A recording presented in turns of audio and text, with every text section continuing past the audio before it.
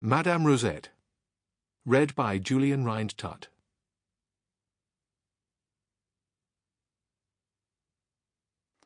"Oh, Jesus, this is wonderful," said the stag. He was lying back in the bath, with a scotch and soda in one hand and a cigarette in the other. The water was right up to the brim, and he was keeping it warm by turning the tap with his toes. He raised his head, took a little sip of his whiskey, then he lay back and closed his eyes. "For God's sake, get out," said a voice from the next room. "Come on, stag, you've had over an hour." Stuffy was sitting on the edge of the bed with no clothes on, drinking slowly and waiting his turn. The stag said, "All right, I'm letting the water out now," and he stretched out a leg and flipped up the plug with his toes. Stuffy stood up and wandered into the bathroom, holding his drink in his hand.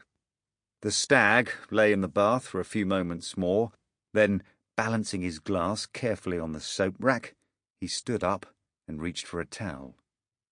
His body was short and square, with strong, thick legs and exaggerated calf muscles.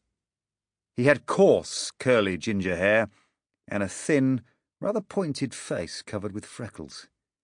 There was a layer of pale ginger hair on his chest. "Jesus," he said, looking down into the bathtub. "I brought half the desert with me." Stuffy said, "Wash it out and let me get in. I haven't had a bath for 5 months. This was back in the early days, when we were fighting the Italians in Libya. One flew very hard in those days, because there were not many pilots. They certainly could not send any out from England, because there they were fighting the Battle of Britain.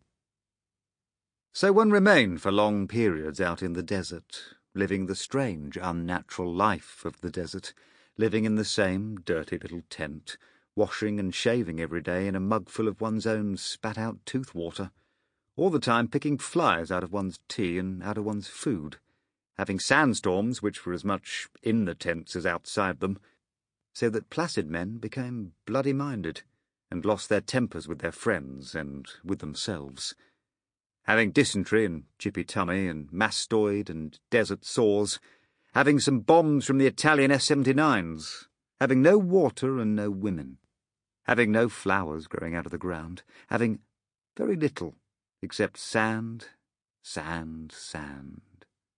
One flew old Gloucester Gladiators against the Italian CR-42s, and when one was not flying, it was difficult to know what to do.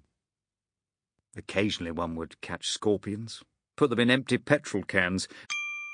Sample complete. Ready to continue?